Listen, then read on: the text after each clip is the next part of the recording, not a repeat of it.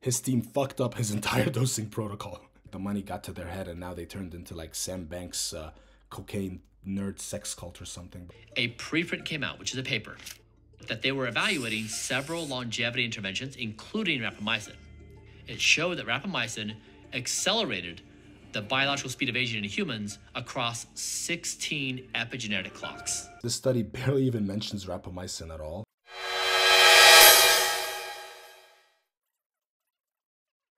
Bryan Johnson is shit-talking rapamycin, and we've seen this happen before, but one of our newsletter subscribers, I guess we call it, had sent us this video, and he wanted either me or Brenden to react to it in order to really dissect everything that's going on. But before I do start this video, please bless us by leaving a like and a comment. They help the algorithm a lot. And down in the description, you can redeem your free gift, which is a course about peptides made by Brenden Henry himself. And soon we're going to be releasing the best book that's ever been written about peptides. I haven't watched this video, not yet. This is my first time watching it, reacting to it just raw with you guys, and have my glass of wine here, so cheers. For the past 4 years, I have been working with a team of medical professionals trying to build the world's best health protocol. Now,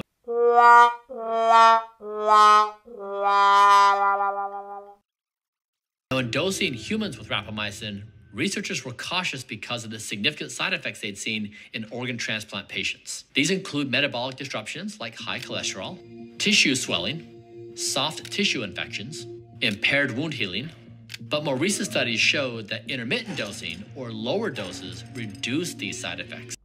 I hate to sound like a hater. I'm not. I'm a fan of what he does. I don't know if he's trying to fearmonger, but I just hope he's not. So let's get into the science. How does rapamycin work? Let's. Rapamycin's potential in longevity centers around its ability to inhibit something called mTORC1. This is a growth pathway whose overactivation plays a role in many age-related diseases. That's accurate. The overactivation of mTORC1 does play a role in accelerating diseases and so on and so forth. Yes, it does. However, how can you really judge if yours is overactivated? And in his case, it's the exact opposite. And I'll get to that. I'll tell you why he experienced all these side effects. But to go on further, so inhibiting mTORC1 once a week is something completely different from what Bryan Johnson did. If you want to naturally inhibit mTORC1, you could do things such as caloric restriction, fasting, exercise, and AMPK activators. Inhibiting mTORC1 is what You might be getting close to why I think he experienced all the rapamycin side effects that he's going to talk about, but if you haven't, let's continue watching.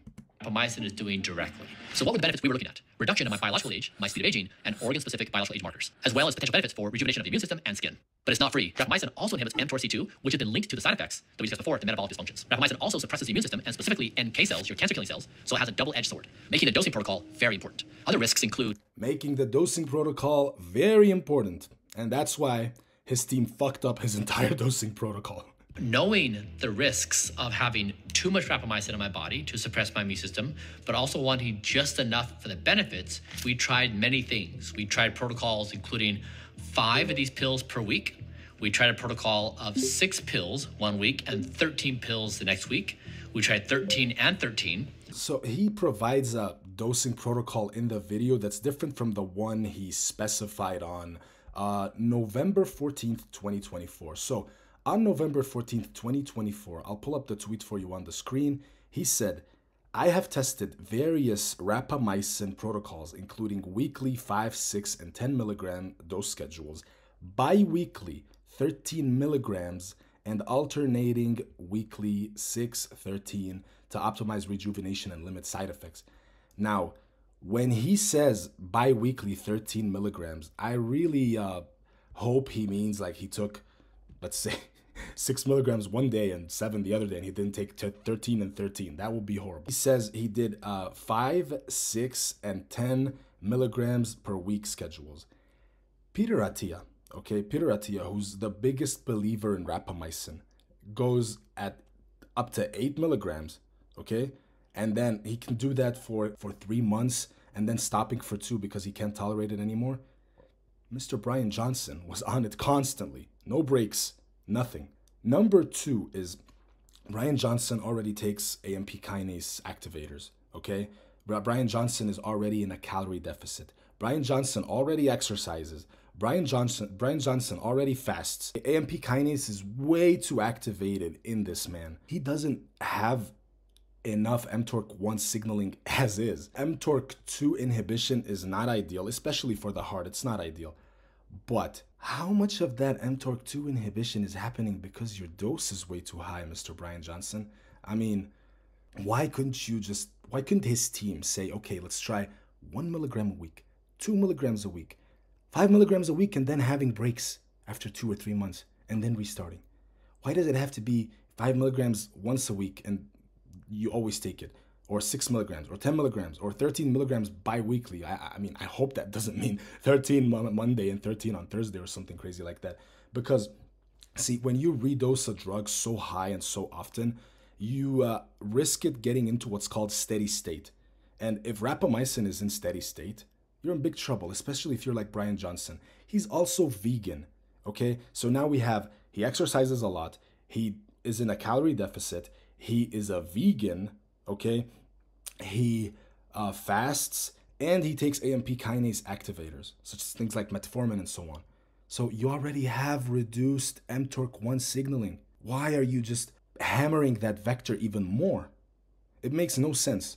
It makes absolutely no sense, and that's why it makes me wonder about the credentials of his team and, to be honest, their intentions. This dosing regimen looks like something where, you know, they almost did it on purpose to try and make rapamycin look bad, okay?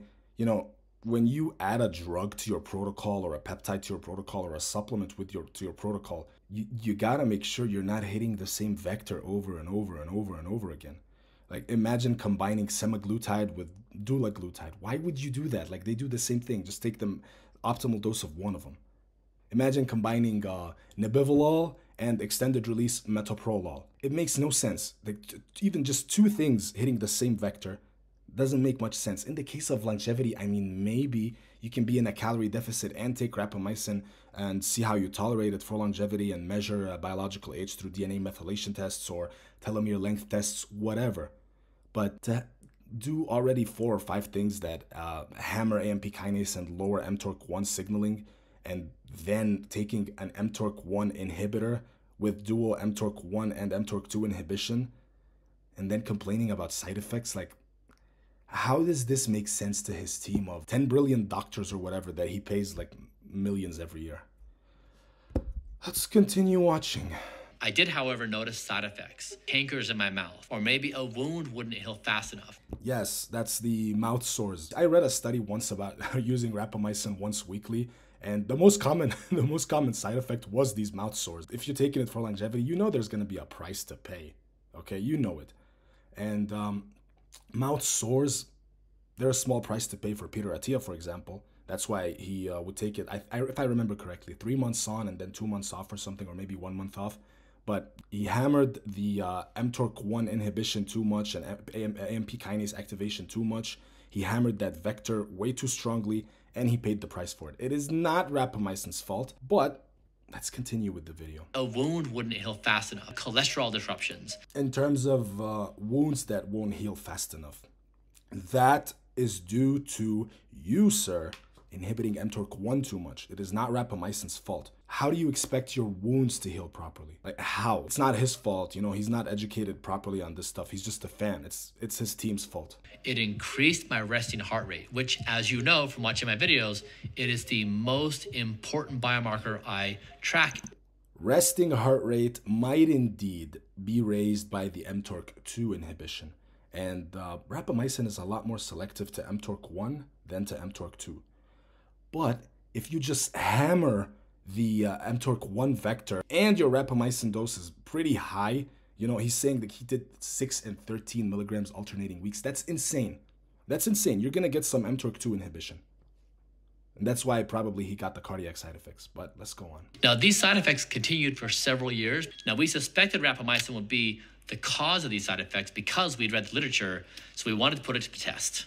So with that in mind, we decided to test discontinuing rapamycin. Barely. And sure enough, without it, my blood glucose dropped, my cholesterol corrected, Soft tissue infections went away. The side effects were, in fact, from rapamycin. The rise in glucose, I would imagine that's due to poor nutrient utilization, okay?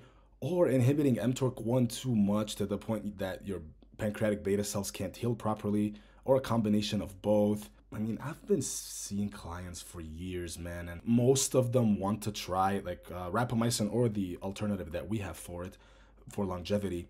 And I haven't seen spiked blood glucose at all, to be honest. I haven't dealt with anybody like him, to be honest, because I would never let anybody work under me and be like him. Now, we also had some concerns about cancer. Remember, rapamycin suppresses the immune system, including NK cells, which are your cancer-fighting cells, and we were worried it might have some kind of long-term increased risk with this suppression. Well, in terms of long-term increased risk with the suppression of natural killer cells, doesn't make a lot of sense to me, because you're not perpetually inhibiting the activity of these cells. Really, rapamycin, and especially depending on the dose, it's not gonna, like, the half-life is 60 hours, which makes the total life of it in your system 60 times 5, so 300 hours, and it completely leaves your system. Could that raise cancer risk if you're taking it every day? I would say, of course. I mean, you are suppressing your immune system still, but like taking it once a week, the real goal is to inhibit cell division and really both stop cells from becoming senescent, which is the cells that divide as many times as they can maximally divide cells, which is around 40 or 50 times or so, if I remember correctly. But he is not accounting for the inhibition of cell division. If you don't account for the inhibition of cell division and you only look at the natural killer cell activity being inhibited in a vacuum, sure, it can look so goddamn scary and this is gonna raise my risk of cancer and blah blah blah. But if you dose it properly, I mean, you'll most likely not have to worry about any of that. A preprint came out, which is a paper, that they were evaluating several longevity interventions, including rapamycin. It showed that rapamycin accelerated the biological speed of aging in humans across 16 epigenetic clocks. Now, first of all, the study's called DNA Methylation Aging Biomarkers Are Responsive, Insights from 51 Longevity Interventional Studies in Humans. This study barely even mentions rapamycin at all. Let me tell you what Mr. Johnson is worried about with this study, okay? You go to page 50 on this study, okay? And that's when you'll see rapamycin. Here it is, rapamycin, okay, dose 1 and dose 2. So in 2 different doses it was tested. And against 16 different biological age clocks, dose 1 seemed to have a negative effect on one of them, which is this one I'm over with my mouse. And dose 2 had negative effects on 2 of them. So what does that tell me? I don't care. Okay, I don't care. If we take rapamycin and we want those longevity benefits, we're only gonna get them cumulatively as we keep taking it over time, because it's a drug that slows down cell division. That's the main point of it. If across 16 different biological age clocks, it had negative effects on one of them in one dose and 2 of them in another dose, like, why do I care? I don't. Neither should you, in my opinion. The study, like, he's acting like it's a randomized controlled trial that had a placebo group and a rapamycin group, and then they tested their, biological age with DNA methylation before and after. But that's not what happened. Mr. Bryan Johnson is blowing this way out of proportion. I think maybe his team gave him that study so maybe he had the panic episode or whatever, and this team gave him this study to calm down. I don't know what he's like. I'm not making fun of the guy. I respect him a lot. But this is not enough evidence for me to be like, rapamycin is speeding up my aging. Wow, so ironic. And really, everything else you're doing is doing exactly what rapamycin is doing, more or less. And you just got too much, man. You overdosed on it. I'm sorry, you overdosed on mTORC1 inhibition. And forgive me if I was too long-winded or blabbered on. I think this was an important video to make, and I really had to explain this because Mr. Bryan Johnson is seen as somewhat of an authority now in the longevity space, and I think his team makes rookie mistakes, not just now, but quite frequently, honestly, which is quite disappointing. I really want this guy to succeed. I want him to live to 130, okay? But anyway, thank you for watching. I have nothing against Mr. Bryan Johnson and definitely nothing against our beautiful viewers. Thank you guys very, very much for subscribing, following, and supporting our channel. And yeah, we're going to bring on a lot more new content. We're going to be releasing a book called Peptide Salvation, authored mainly by Brenden and co-authored by me, produced by our marketing genius, Dan Fox. And Peptide Salvation is going to come on a huge discount, by the way. So for all of those who say our services are too expensive and we don't care about our viewers, that is not true. Peptide Salvation is going to come at an insane discount. Okay, so keep watching out for that. And yeah, this was Dr. Ali, the head transformation specialist at the Peptide Science Institute. Thank you very much for watching this video, especially if you watched it all the way through, and goodbye.